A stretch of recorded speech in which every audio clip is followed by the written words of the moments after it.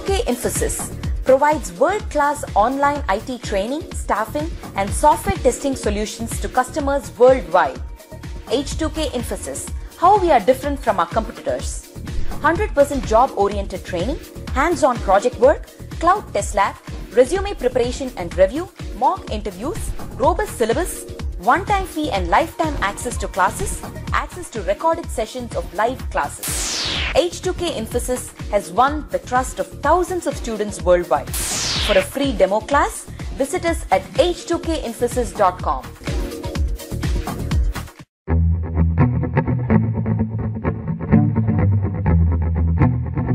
Let me add a row for Meghnad and let me add a row for Ravi. We can even execute all the three at the same time. Okay, so now let's try to execute Bharat with employee ID 1. So let me execute this. So I have selected this and I'm executing this. So it is showing me an error saying like violation of primary key constraint, cannot insert duplicate key into the object employee ID, duplicate key value is 1. So that is the use of primary key. So primary key will ensure you that it will not allow duplicate values for you. Okay, even if I try to insert null here, for example, if I try to insert null here, null is something like a blank value or a void value. So if I try to execute this, even I'll get an error saying like cannot insert value null into employee ID table, column does not allow null values. So the 4 points which we got explained from Kavita, I repeat again. A primary key is used to differentiate the records from the table, and a primary key cannot have null values. A primary key cannot even have duplicate values. And what is the last one? A table can have only one primary key. Okay, so now now this is the use of. So now if a new employee joins, okay, so I have a question to all of you. So if a new employee joins, what is the employee ID I need to give for the new employee? What is the ID of the new employee?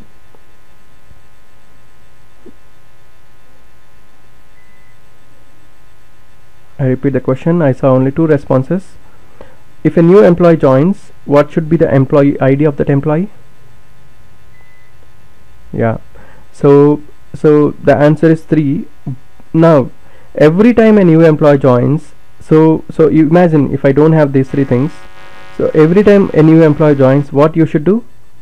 So every time when a new employee joins, I have to go to the table, I have to do a select star from the table. So what I need to do, I have to do a select. Sorry, again power went off here, so today it's a bit fluctuating for me, so I'm not able to see the keyboard now. Okay, so now select star from employee. Okay, so I'm executing select star from employee. I'll execute this. So now I have 2 records. Select star from employee, I have 2 records. So every time when I want to add a new employee, I need to check what is the current employee ID, maximum employee ID. So I need to check that, okay, currently it is 2, now let me insert 3. So that is what I need to do. Why should I worry for this? So now if I want to add a new employee, for example say Bharat, I need to do a select star from employee and I need to check what is the maximum employee ID. Employee ID is 2, so let me make this as 3. Now let me execute this. So now imagine if next employee joins, again I need to verify what is the biggest employee ID here, and then I need to, okay, why this is not inserted? Okay, I think I have not executed it. Let me execute this. Now let's see select star from employee. So I have 3 employees. Now next time when another employee joins, I need to again do a select star from employee. I need to see that, okay, 3 is ID. Now I need to give 4 here. Okay, so I need to give 4 here, and then I need to give name here, Rajesh or whatever. So now I need to execute this. So I don't want to do this because I'm doing double work. I'm executing 2 commands. For that reason, what you can do is you can make this employee ID as an identity column. When we make that as identity column will have 2 things. So if you go here, identity column will have 2 things. The first one is called seed or initial value, and the second one is called incremental value. this is called initial value and this is called incremental value. So now let me go back here and let me drop this table again. So this is so I'm going to drop this table. I'm not able to see the keyboard.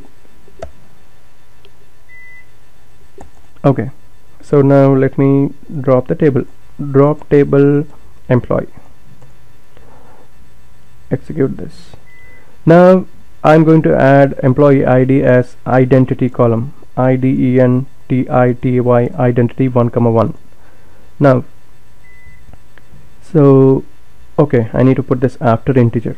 Okay, so right click on this, cut, and then here paste it, give a space. Okay, so employee ID is an integer which is an identity column which starts with 1 and which will be incremented every time by 1, and it's a primary key. Now while inserting records into employee, I don't need to give this employee ID because it itself identity column will take care. So I need to remove this.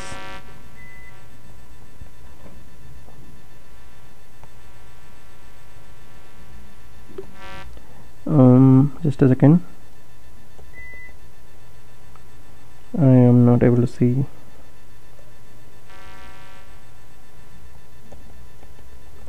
Okay, so what I need to do is I need to remove this employee ID because your identity column will take care of that. So now I'm removing this. So when your table is having an identity column, you need not put that column here. Your identity column will itself take care of adding that initial value 1 and incrementing it by 1. So now insert into employee name is the column. I'm not giving employee ID here, and values, let me give Meghnad again. So let me execute this.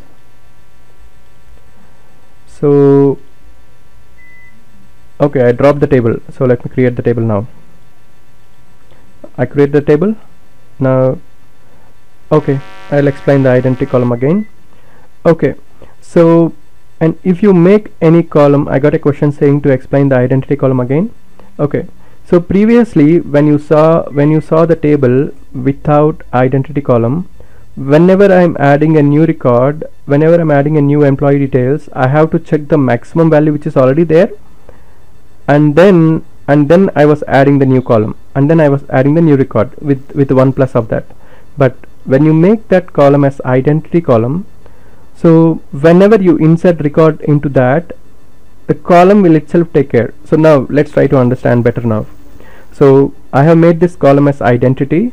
Now I'm inserting employee with employee name as Meghnad. So if I execute this, one row is affected. So now if I see select star from employee, the value is 1 Meghnad, because you have made this as identity column. For the first insert which you do, that will make this initial value here. So whatever you are seeing here with this is an initial value. So this is an initial value and this is incremental value. So for the first record which you insert, it will add this 1 as here, so employee ID 1. Next time when you insert any record, for example, next time I want to insert Ravi here, second record Ravi as employee. So when I execute this, one record has been affected, and now when I click on select star from employee, I can see that which is incremented by 1. So Ravi is having employee ID 2. So now I don't need to care about what is the maximum ID which is already there. I don't need to add +1. I need to insert the record. Okay, so now when another employee joins, Bharat, I don't even need to give the column here, employee ID column, while inserting the records. So I can simply give it here like this. Now when I do a select star from employee, your identity column would have added one more record for that. See now, 3 Bharat. Okay, so that is a use of identity column. Okay, so now let me ask a question to all of you. So let me copy this. So how many of you are clear with identity column?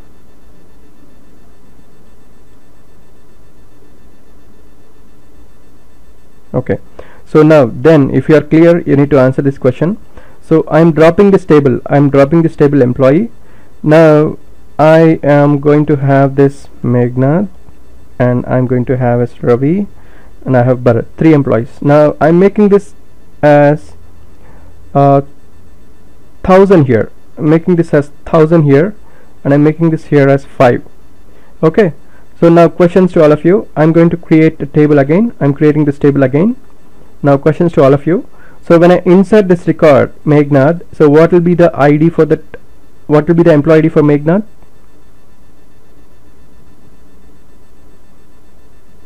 I'm seeing mixed responses. Some are saying 1000, some are saying some other values. So now let me execute this. So this is the initial value. This is the initial value for the first record. For the first record, when I insert, employee ID will be 5. Will be 1000. For the first record, so when you see two values here, so the first value indicates that the initial value, that is the initial value, and the second value indicates the next value, incremental value. So now let's try to insert value here. Let's try to insert Meghnad. Now if I try to do a select star from employee, I will see 1000 here. See, now I'm seeing 1000 here. Okay, so now when I try to add Ravi here, when I try to execute Ravi here, and when I do a select star from employee, I will see 1005 here. Okay, so when I try to execute Bharat here, so I will see here 1010. So when I execute this, I'll see 1010. So if you have an identity column for the first record, this will be the value. From next record onwards, it will add this value whatever you are mentioning here. Okay, so now, so do you think there is use of identity column? Do you think identity column saves your time? Yeah, identity column plays an important role, especially when you want to increment the value by some fixed value. Okay, so now and one more thing you should keep it in mind: when you have identity column, you should not mention here employee ID. Like, you should not mention here 5 or something. So when you have an identity column, while inserting records, you should not put that column here. Why you should not put here? Because your identity column will take care of this column. You should not worry about this. So you should not put this here. Okay, so that is about identity column. Now, so identity column will have two things. This is called initial value. So we call this initial value as seed. So the initial value, which is 1000 here, we call that value as seed. So a seed is seed in general term is a seed is called where the plant will be born, right? So the initial value, so that's why they call as seed column, seed. So this value is seed and this is incremental value. Okay, so normally we make identity column for those columns which are incremented by fixed value and which are different for all the employees. So those types of columns we make it as identity column. Okay, so I'm seeing a question: we use identity command only in primary column? Not necessarily. Not necessary that we need to use identity column on a primary key. Wherever you want, you can do that. You can use that identity column. Okay. Okay, so now I'll explain identity column. So using an identity column, you can ensure that a particular column will have some initial value and will be incremented by some fixed value. Now, while declaring an identity column, you have to specify two parameters. One is a seed value and the other one is incremental value. And the third point, when you are inserting a record for the table, you should not mention the identity column name while inserting the records, because your identity will itself take care of that column. Okay. Now, who wants to explain this identity column? Other than Kavita, who wants to explain this identity column?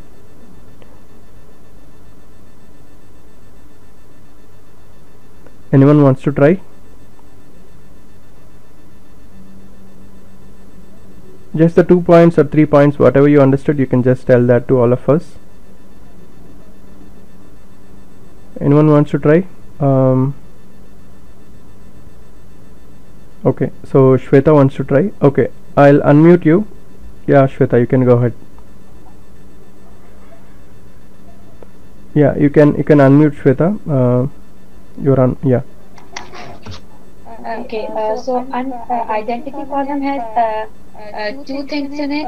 One is called seed, Okay. and the other one is incremental value. Okay. So the first thing is like once we declare our identity column, it will give the values automatically to the column, and the seed will be the initial value, and it will be added automatically whatever the data we define for the incremental value to be added to it. And yeah, perfect. And yeah, any other things you want to add? there was one more thing I forgot, sorry. Yeah, even I forgot. So what is the other point we discussed? Yeah, okay, Kavita wants to try again. Yeah, Kavita, go ahead. Yeah, what we missed actually.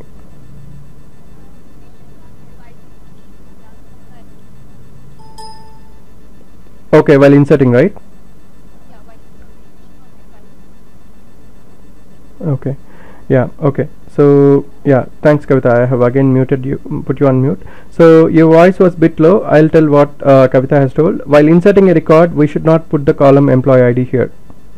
We should not put that column, but we can put the other columns. Okay.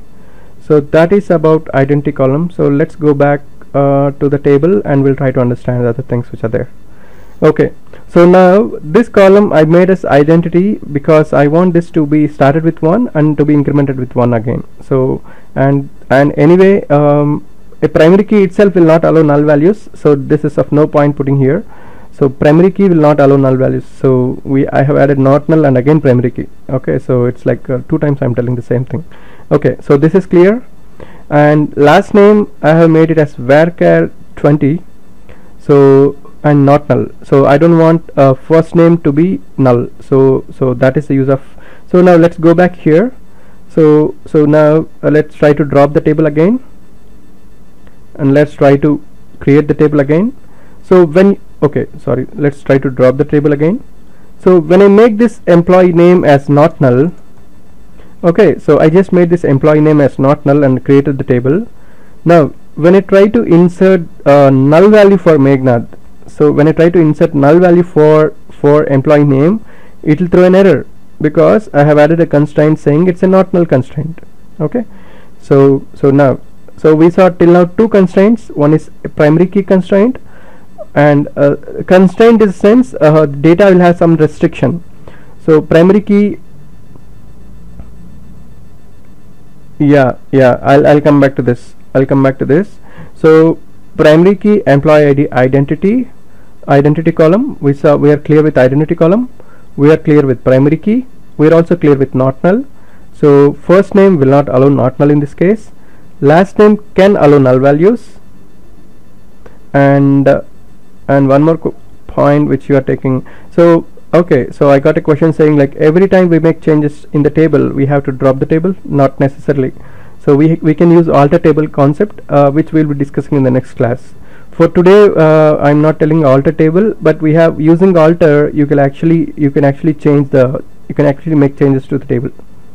Okay, so we don't need to drop table every time if you make some changes. Okay, now department can allow null values. Okay, now let's try to understand a check constraint. So a check constraint is something like if you want to ensure that, for example I am applying for a job. Okay, so now I have a table called, sorry, by mistake I executed all of this. So now I want to create a table for job applications. So I'm creating a table job applicants, job applicants, so which will store the details of job applicants. So I'm going to give name, applicant name varchar 30, and I'm going to give age integer. So now for this job I have a restriction saying like the age should be less than 35. So those who try to enter age value who is greater than 35, I should not allow to insert into this table. So now if I execute this table, create spelling is wrong. Okay, So now if I execute this, I have created the table. Now if I do select insert into job applicants, and I'm writing here applicant name comma age values. If I try to give here Meghna, and if I try to put here 50, so if I try to put a value of 50 here, and if I execute this, this will allow me. Okay, so now I don't have any restriction for this column now, but I want this column not to allow the values which are less than 30, which are more than 35. So in that case, what I can do is I can add a check constraint saying age should be less than 35. So let me drop the table.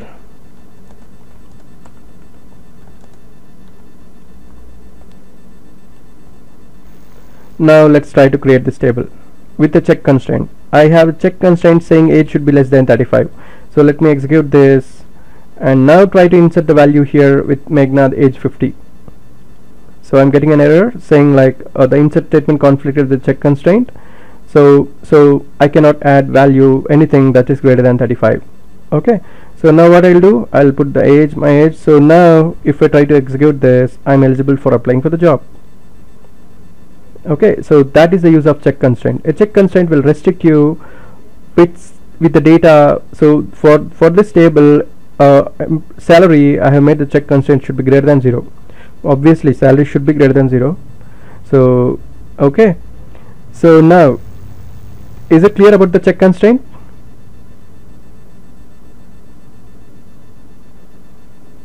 I don't see a single response. Yeah, okay, so now I discussed about the constraint which I discussed about primary key constraint, and I discussed about not null constraint. I discussed about check constraint. So I'm getting a question saying like please explain again. Okay, so the check constraint check constraint is used to restrict the data. So for example, so I want this age column not to allow the values which are okay. Let's take another example. Okay, okay, any other example which you want to share, others, so that I can explain check constraint other than age and salary? Who wants to explain check constraint? Not with this example, other example of your choice. You should explain this check constraint. All of you, you're able to hear me?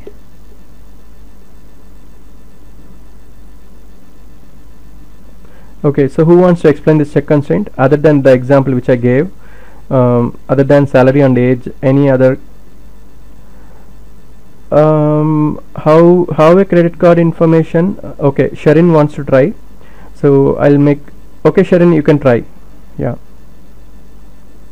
you can unmute yourself and you can give it a try. You add when you're inserting data into a column. Yeah. I would use an example like employee ID has to be more than 1001. Okay, yeah, that's a perfect example. So when you try and enter a wrong employee ID like 902, it will not insert.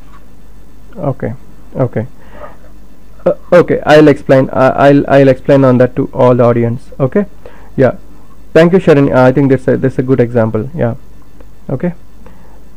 Yeah. So I'll explain the idea which Sharon has given. So let me create a table. Create table, for example, say sports. So this is the table which will show the employees who are interested in sports. So this will have employee ID, and so table employee. So we already saw employee table, which is already there with the employee ID, which is 1000 from 1001.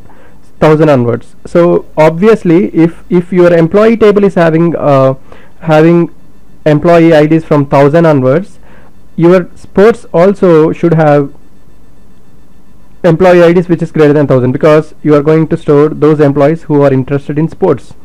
So what you can do here, integer, and you can put here check constraints saying like employee ID greater than 1000. Now you can put here sport name 100 varchar 50. Now when I create this table sports, so now when I try to add some employee ID which is less than 1000, for example insert into sports and here employee ID comma sport name values, if I put here 1001 comma, if I put here I'm interested in cricket,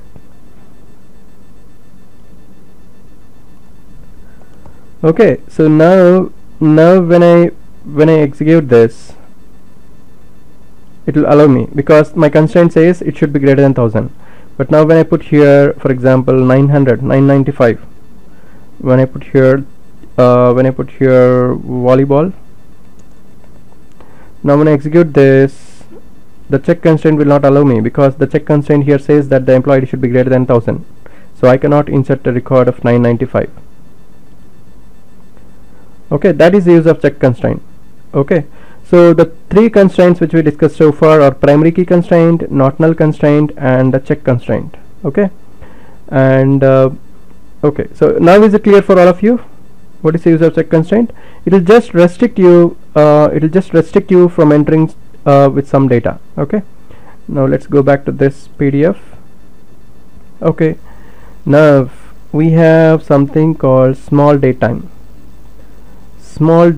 data type.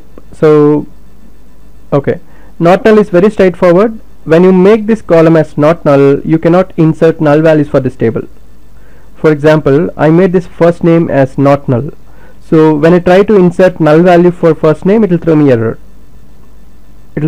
For that reason, for example, all the employees should have first name. Some employees might not have last name.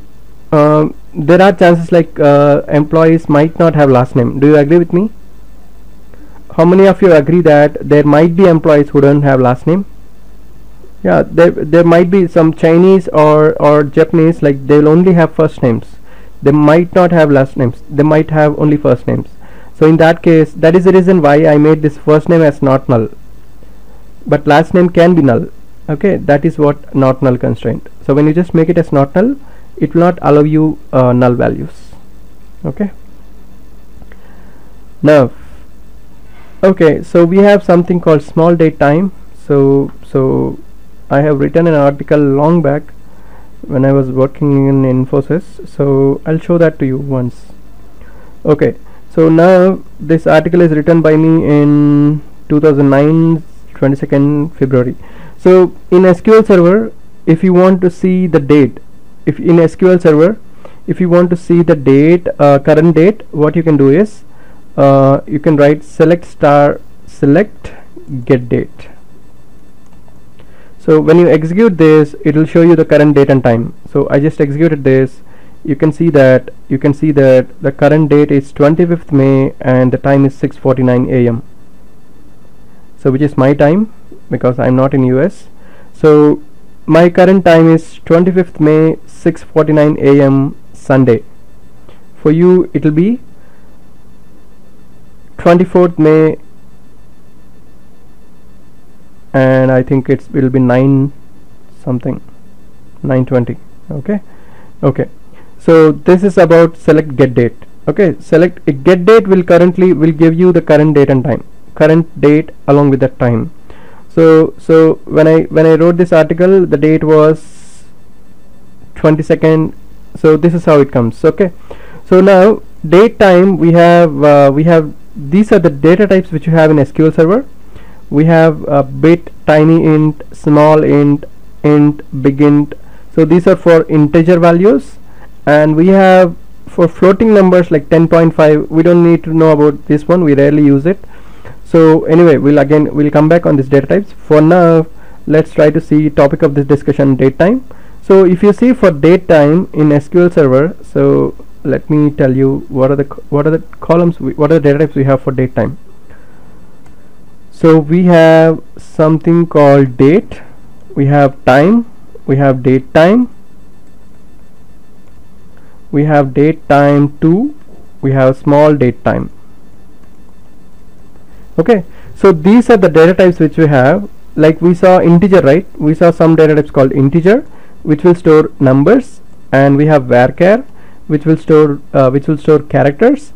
Like that, for storing date, we have date column. For storing time, we have time data type. So date will only store the date. For example, if you want to store birthday, if you want to store your date of birth, or if you want to store your joining date, or if you want to store anything only date, you can use this date data type. And if you want to store time, only time, then you can use this time column. Now if you want to use date and time both, like how you are seeing here, 25th May 6:50 AM, so you can use date time. And date time 2 is also used for date and time, but the accuracy of date time 2 is more than date time. So if you see here, I'm seeing here 6:59 seconds 567 milliseconds. So if you want to have the accuracy till nanoseconds or more, then you can go for date time 2. Yeah, get date will give you date and time both. So date time 2 will give you the accuracy till nanoseconds, like 100 nanoseconds. So the accuracy for date time 2 is 100 nanoseconds. So here this is giving, so date time will give you, so let me show that to you.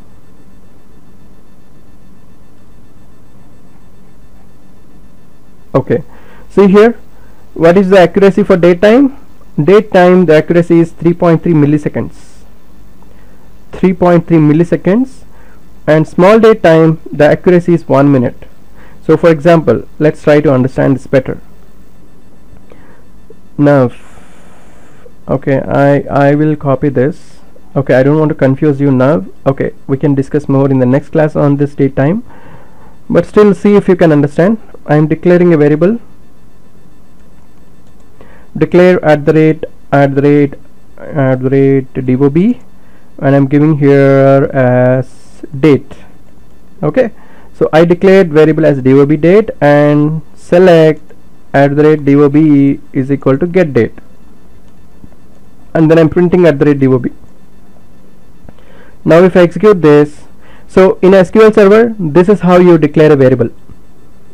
So if you already have any programming experience, we declare like this. In C# or C language, we declare like this: int DOB, or float age or height. Like this we'll do in programming languages like C language, Java, C++, we do like this. But in SQL Server, we have to declare like this: declare @DOB. So @ we use for all the variables. So declare @DOB, I'm declaring this as date.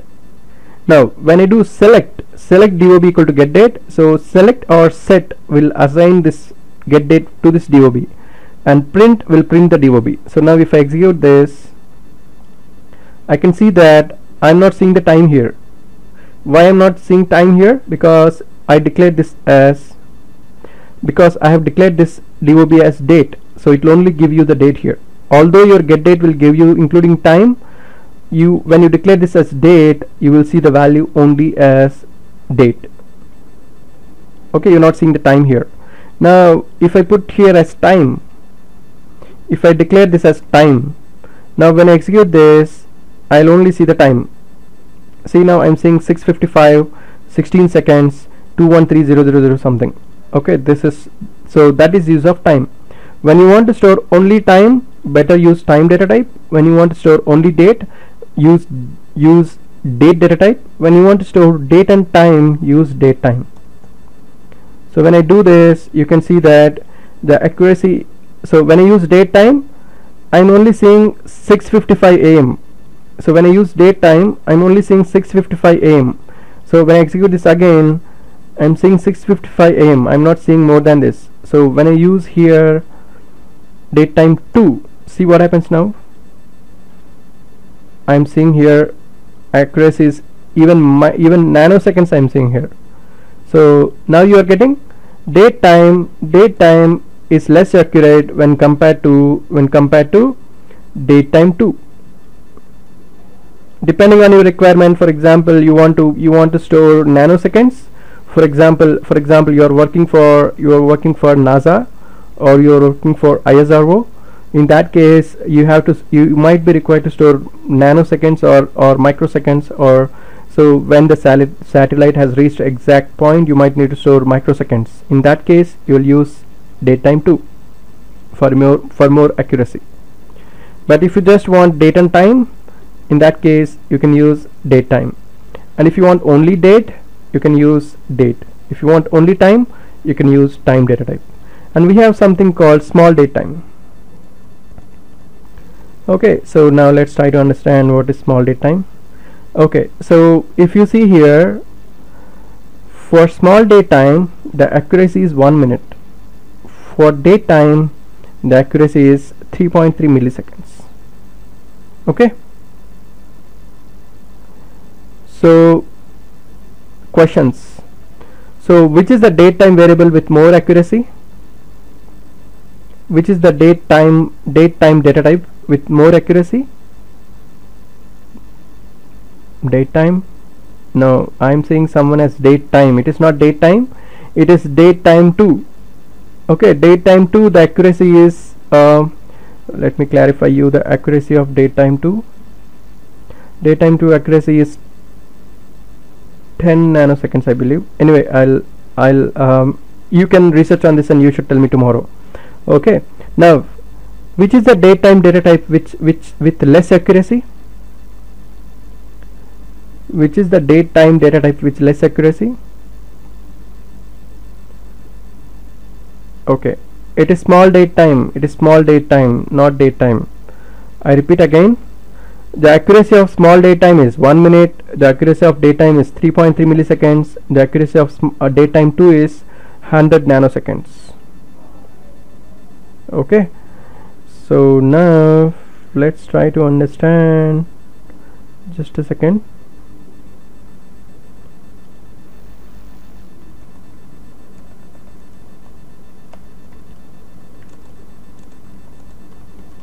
Yeah, I know that it is around 100 nanoseconds. Let's try to confirm that.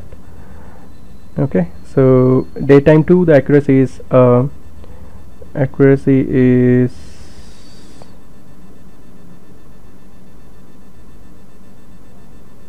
yeah, it is correct. So the accuracy for you can see here, the accuracy for date time 2 is 100 nanoseconds. Okay, now anyway, so which is more accurate? Date time 2 is more accurate because it is even storing nanoseconds, but date time will only store milliseconds. Small date time will only store minutes. So depending on your requirement, you have to choose the data type, appropriate data type. Okay, so I'll quickly summarize what we have discussed for the day. So let me open this PDF. So first thing, we started with logging into SQL Server, and we saw that there are two types of authentications: Windows authentication and SQL Server authentication. And I have not explained more on that, we'll see that later. And then after logging in, we created a database, create database 24th May batch or whatever, and inside the database we have created table employee, and we saw that what is the use of identity column, and we also saw constraints on primary key, which is unique for a particular record, which is unique for among the table. And we saw that primary key will not allow null values, and also primary key will not allow duplicate values.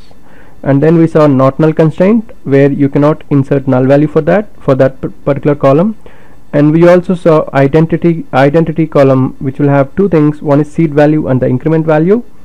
And then we learned about integer data type and varchar data type, where varchar will allow varying data types. And then we saw check constraint, where you want to restrict a particular column not to allow some values. So we saw that salary should be greater than 0, check constraint. We also saw age greater than 35, less than 35, and also we saw we got input from Sharin saying like employee ID also we can have a check constraint. And Kavita has explained about primary key, the points, and then now we saw date variables. So date time, small date time 2. These are the data types which we have in SQL Server for date time. And we saw that small date time the accuracy is less, 1 minute, and date time the accuracy is 3.33 milliseconds, and for date time 2 the accuracy is 100 nanoseconds. Okay, and also we saw that if you want to get the current date and time of the system, you need to give select get date. And then at the end of the course, end of the class, we saw that we can declare the variables using declare. How to declare in SQL Server? We saw that we declare like this: declare variable name and data type. Declare variable name, data type. And for assigning, we can even give select, or what you can do is you can actually give set. For example, you can even, okay, I'll explain that in the next class. So this is about today's session. So tomorrow we'll see more about, not tomorrow, in the next class we'll see more about data types, other data types, and we'll see about writing required queries. Okay, so that's all for today. Any questions you have, or any suggestions, any questions?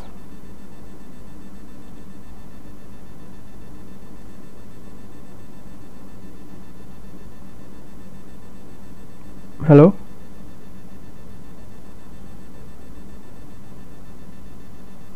Okay, so yeah, so I'll take okay, so I think I have all your mail IDs. So what we'll do is we'll stop here, and I'll try to troubleshoot the issue which